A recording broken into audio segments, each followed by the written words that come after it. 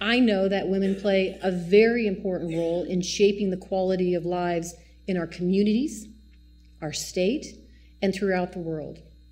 Yet we are underrepresented.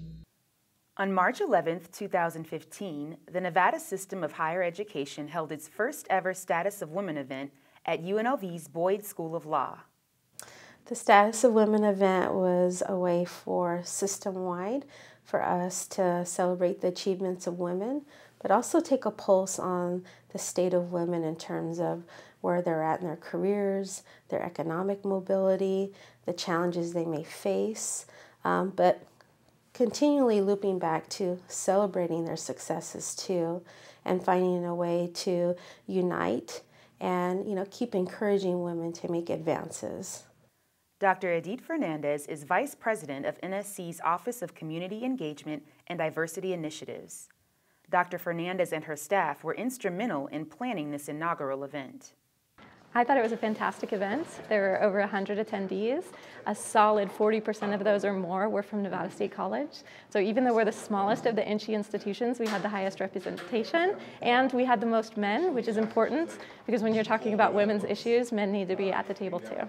Keynote speaker and former Attorney General Catherine Cortez Masto is currently the Vice Chancellor of the Nevada System of Higher Education. More than half of the total number of students enrolled at NSC institutions are female, 55.8%. NSC's female population is even higher, at 76%. I don't think Nevada State College set out to attract female students, but it's reflective of the demographics and probably the educational setting that we offer students where we've attracted women. So let's be intentional about serving these women, retaining them, and making sure they graduate. Nevada State Student Alliance Vice President Yesenia Cuevas is one of 3 students from various institutions who presented at the event. I am a first-generation college student, a Latina, a Pell Grant recipient. I will be the first doctor in my family, and I will be just another female to earn a bachelor's degree from Nevada State College. I think it's so important that students, who we all know are our future leaders, are at the conversation when we're talking about things that affect them. And we had a great turnout of students at this event today.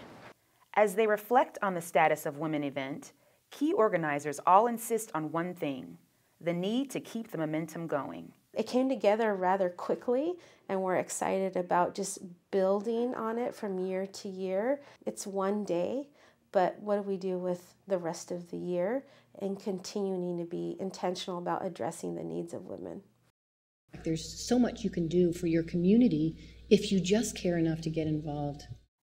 At the Boyd School of Law, I'm Yene Givens with your NSC News.